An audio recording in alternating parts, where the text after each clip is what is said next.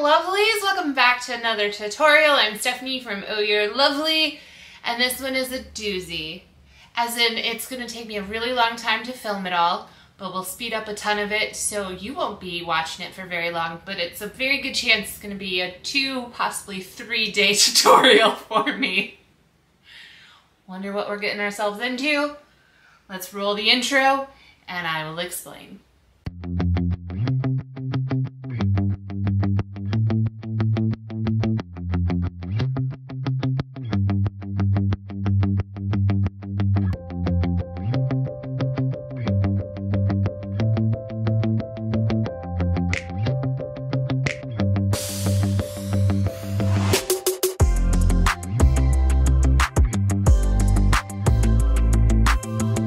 Alright you guys, welcome back to another tutorial. This is going to be a bigger one. This is going to be a doozy. And it is another arch tutorial. However, this time we are not doing a bundle. We are not doing floral foam or chicken wire.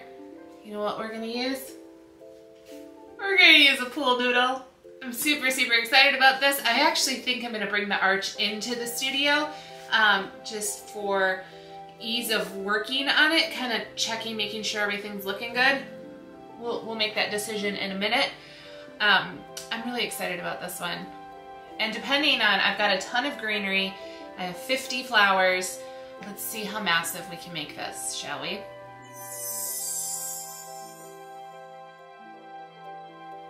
The supplies needed for this tutorial is some sort of arch. I feel like the pool noodle one will work really well with this rounded arch. I'm sure there's other arches though that you could make this work just fine. Basically, even the one that we did the last time with the hexagon, but then just cutting your pool noodle to the size that you want to slide it in. Speaking of which, pool noodles. I have 2 of them. I don't know that I'm going to use both. I think it's going to depend on how much greenery I need to use. This is going to be a very greenery heavy one. Even though this noodle isn't that big, it takes up a lot of space, so we have to do a lot of filler. So let's break down the, first I have 50 flowers. Lovely, kind of a more fall-ish color story, I would say. This actual assortment was a subscription box. It's the one that just went out for August. We do offer 3 different types of subscription boxes. They go out each month, and this one happens to be the dyed assortment subscription box. So if you're interested in that, I'll make sure to include a link to the subscription boxes. After saying subscription boxes over and over and over again, it gets hard. It's like a tongue twister. Let me grab all the greenery. It's over there. Give me 2 seconds. I'll be right back. Okay, here's the greenery. Let's break this down, shall we? Am I going to use all of this? I have no idea. It was one of those better safe than sorry. We just have as much as possible. Okay, so I have our Italian ruscus. Like, this is, I love this greenery so much. It's a huge fan favorite and something I use in pretty much everything I do. So let's see, 1, 2, 3, 4, 5, 6, 7 of these are the 14-inch. Then we have the seeded eucalyptus. We also use this greenery in our DIY bridal kits. So if you get one of those and you want to use more similar greenery, this is what it is. So here's the seeded eucalyptus. We have 1, 2, 3, 4, 5, 6, 7 of those. I'm just going to pop those down. And then we've got to prep all of this. And that's what's going to take me a really long time. And then we have the ficus. Now this is a good affordable filler. This is what we're going to start our base off of. So we have 1, 2, 3, 4, 5, 6, 7, 8, 9, 10, 11, 12. 12 stems of that. And we're going to cut these all up and we're going to cut up all of the other ones as well. So let's get to prepping. I probably won't film all of the prepping because it's going to take a while, so I think I'm just going to show you the individual things that I'm going to do for prepping, and then we'll get to building! But a lot of prepping. All right, so to prep the greenery, I got a candle over there. That's not helpful right now. With the ficus, the first thing that we're gonna do, the ficus comes in 3 separate sections. So easiest thing to do first is to clip the 2 side sections. And then we've got this longer stem. Now I think what I'm gonna do is half of them, I'm gonna cut it or snip it in half, and the other half I'm just gonna leave as is. So where I want to snap that in half, so you see there's a color shift from here to like right here. This gets a little bit darker. So that's where I'm gonna do my cutoff. So we've got that, and then we've got that. So half of them I'm going to cut that way, and then later on, if I decide, hi guys, if I decide that those pieces are too long, we can always cut them. But instead of cutting all of them first and then going, man, I wish I had a couple longer pieces, we're gonna keep a couple longer pieces. So that's how we're gonna prep the ficus. That one's pretty easy. Then the Italian ruscus. These are all individually, we have like little individual stems. I'm gonna slide everything up and then snap this. And then we can adjust those if needed. The other nice thing about the Italian ruscus is if you wanted to individually stem these, I'm not gonna, but if you wanted to, you absolutely could. And I might do for a couple pieces, but for the most part, I'm gonna leave them in singular stems. But to stem these individually, this goes all the way straight through.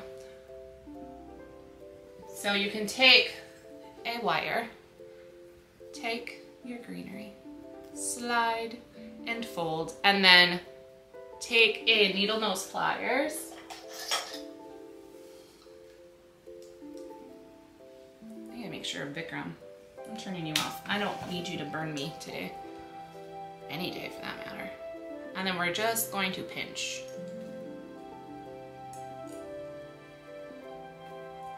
Pinch it as well as we can. I don't want that overlapping like that, so I'm gonna put that back in place. And there you go. Individually stemmed if you wanted to just add single pieces prepped through or like popped throughout. But like I said, for the most of this, I'm going to just keep it as their normal individual stems. And I don't think I'm going to hold back 2 of these bunches. I'm just going to set them aside. I'm not going to cut those for now. I think we're going to try to get by with 5 Italian ruscuses. All right, let me show you the last greenery. The seeded eucalyptus, same thing. I'm just going to scoot things up for most of these. Cut their stems individually. And there you go. Similar to the Italian ruscus. If you wanted these to be individually stemmed up, you absolutely can. I'm not gonna. You can't make me. So I'm gonna get to prepping all this stuff and I will be back in just a minute. All right, so the greenery is all prepped and set to the side. I actually decided to only use 5 of the Italian ruscus and 5 of the seeded eucalyptus. We'll see if that's a good decision or not. But worst case, I just have to prep a couple more stems, 2 each, if we need them. So now we're gonna take our pool noodle and a knife. You could use the scissors otherwise too. And we're just going to cut one side of it so that we can slide this around our arch.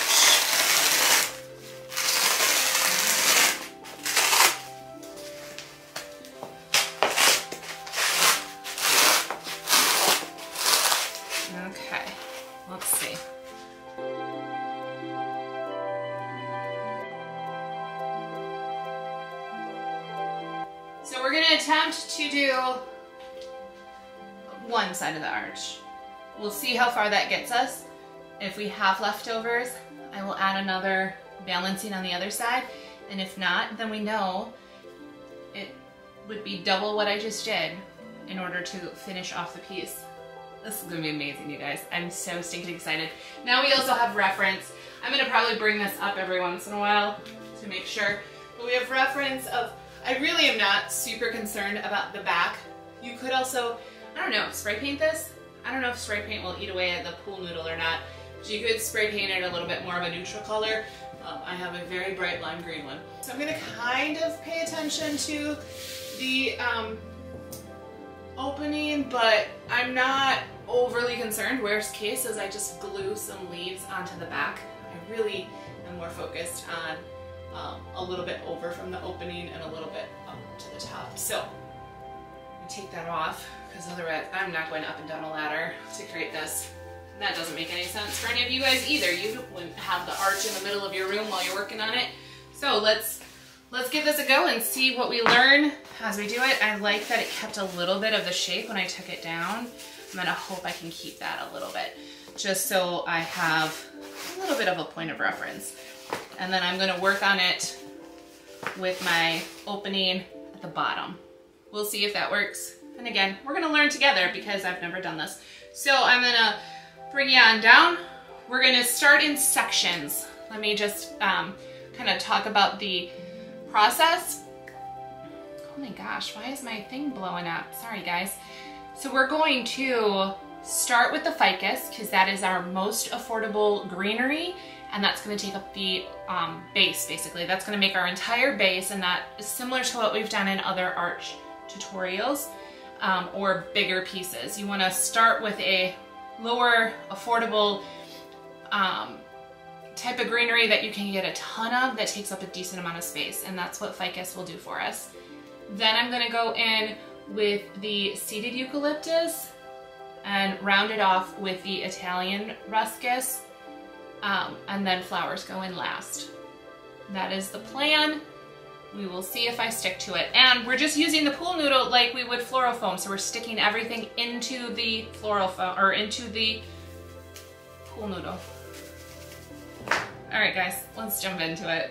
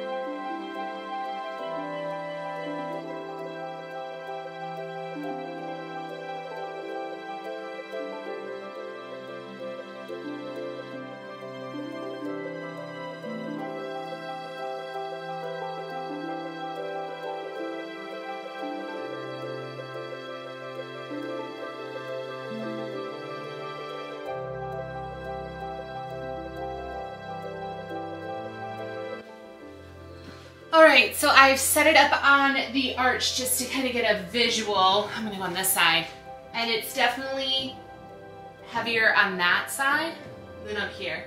And I think that's where I started and this is where I ended. So you can definitely still see some of the pool noodles poking through. And if you can't, I can when I'm up close to it.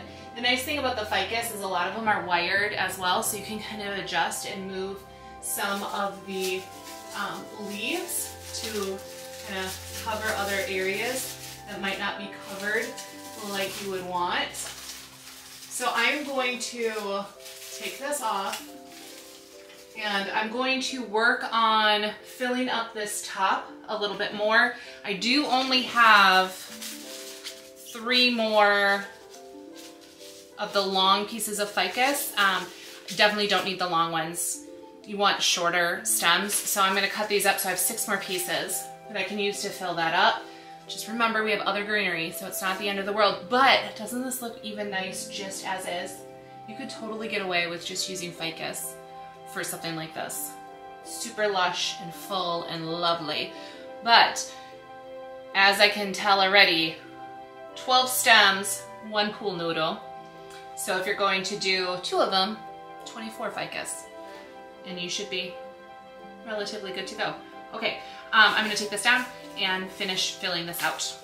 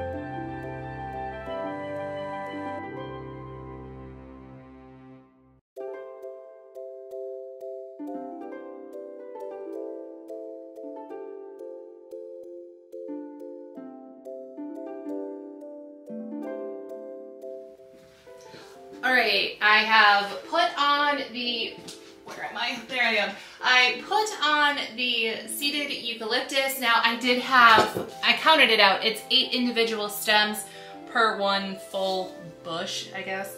It's the best way to describe it. So I have not 1, but 2 sets of 8 stems still.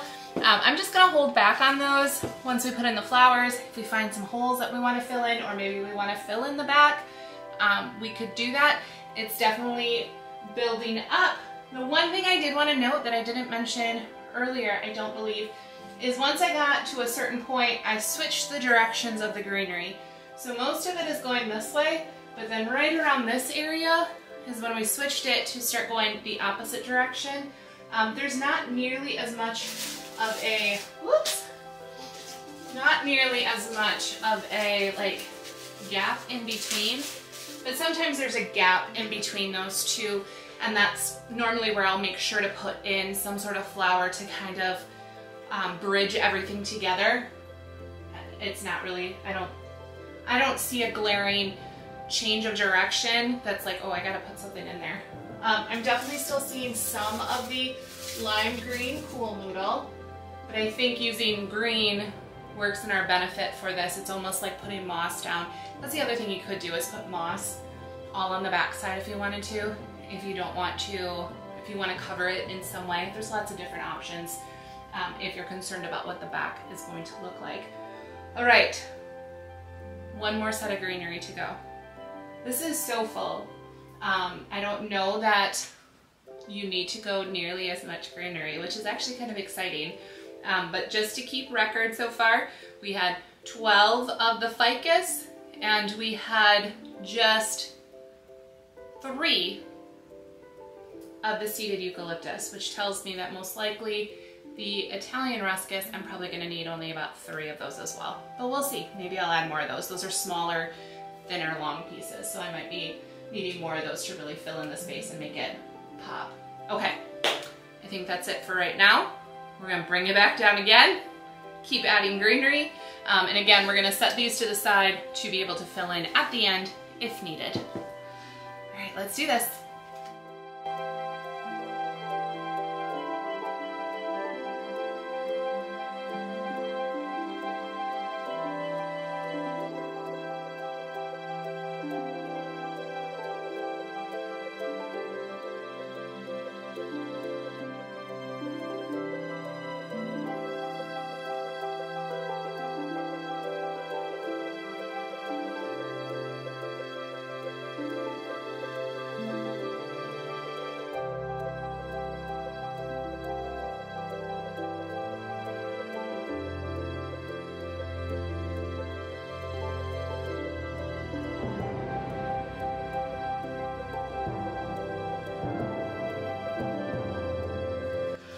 All right, lovelies, we're so close to being done.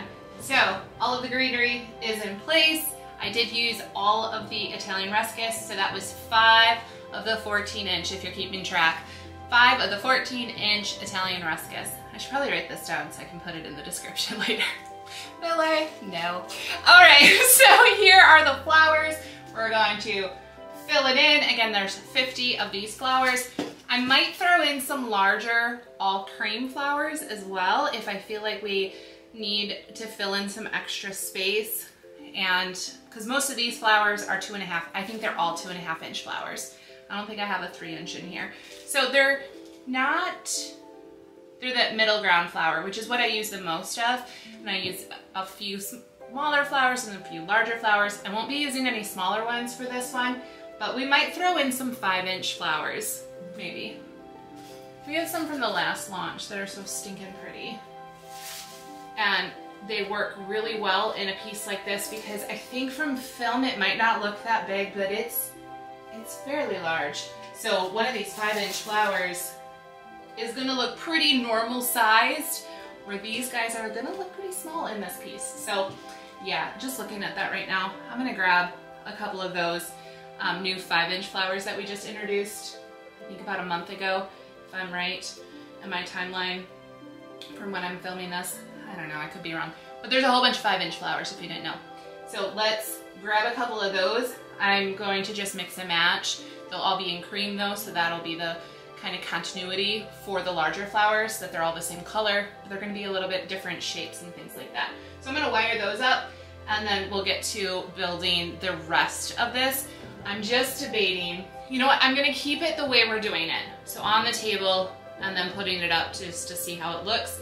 The reason being is most likely if you're doing this for an event, you probably don't have the arch built or on hand at the time. You just have the measurements. So you would be working on it on a table most likely, and then making some adjustments closer to the day of or the day of the event. So let's keep doing the way we're doing it. No cheating for me. It would be easier to stem them all up though on the arch. So if you have that, I definitely recommend doing that, especially for the flower part. The greenery, not so much. The greenery is pretty self-explanatory and there's not a lot of kind of, as long as you know where your front and your back is, you're pretty set on making that nice and full and covered. The flowers though, with the arch and things like that, there's a little bit more movement that's happening. So with that said, that was a mouthful. Let's get to it.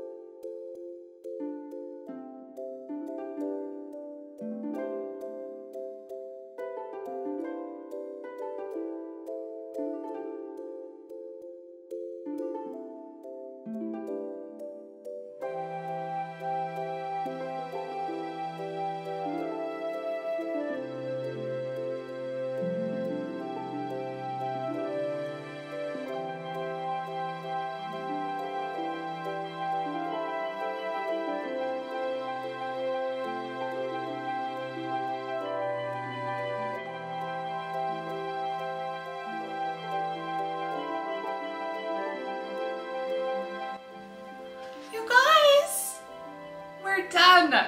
We did actually not use all of the flowers, so I actually wrote it down, but there's 9 of the extra large 4.5, 5-inch flowers sprinkled throughout. That definitely helped fill in the gaps and not have to use as many of the other flowers. I actually have 15 left, so I'm not gonna do it.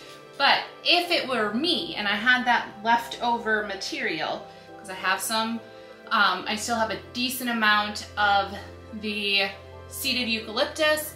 I have those 2 extra pieces of the Italian ruscus that I set aside that I didn't even use. I would probably take a pool noodle, cut it in half, and put it on the other side of the arch so that we have some little bit of balance on there. So it's definitely possible with all of the materials. I would probably need a little bit more ficus. Since we used 12 to fill it, 6 ideally for a half size, and probably even less than that just because we have so much of the seeded eucalyptus left. So you could probably just do like 4 of the ficus so you have it, so they're playing with each other in terms of there's some matching going on, but you could use less ficus and more of the seeded eucalyptus, or order less of the seeded, you know what I mean. Mix and match it up. Definitely could make another one. I'm not gonna today because it's hot and I have no place for this arch, but it worked. Here is the one thing I will say about using a pool noodle for this kind of application. Your wires need to be short. If they get too long, you start to have crisscrossing happening within the tube itself, and then it's hard to get it to sit on the arch. So you could go in and clip those off. You could also probably put just a teeny tiny dab of glue on each one as you're putting it in if you'd like. I've had one piece fall out, which I feel is pretty normal, so I just slid that back in some sort of spot and was like, all right, that's fine. Flowers are great. The other thing too is because they're on wires, you can adjust the head of the flower, so to speak, to face out or away or wherever you want it to go. I am really happy with how this turned out. Super, super happy. I hope you are as well, and I hope it inspires you to go on and make something with a pool noodle. Why not? We have done it a couple other times with a pool noodle, in particular an acrylic sign. I think that was right here on YouTube. If not, it was over on Facebook. I can't remember. I do tutorials all over the place. All right, you guys, if you're loving this channel, can't get enough, want to know the next time we go and upload a tutorial, make sure to subscribe and ring that bell to find out about the 150 style Sola wood flowers, along with craft supplies, greenery, subscription boxes. We have those too. Go to ohyourlovely.com, but before you do, let me give you something. Use the code YouTube30 to get 30% off your first order. One thing to note, it doesn't work on subscription boxes. Sorry about that. It is what it is. All right, you guys, make sure to give this video a thumbs up if you enjoyed it. Leave us a comment down below. Whatever you want to talk about, that would be lovely. If you have any questions, I answer those as soon as possible, but I'll be honest, I tend to do them in batches, so sometimes I won't respond back for a couple of weeks. So bear with me on that one. I'm doing the best I can. Sometimes y'all flood me with questions that I gotta just bust them all out at once. So I think that's it. It is. I'll see you guys next week for another tutorial. I'm Stephanie from Oh You're Lovely, and you, my friends, are absolutely lovely. Bye, guys.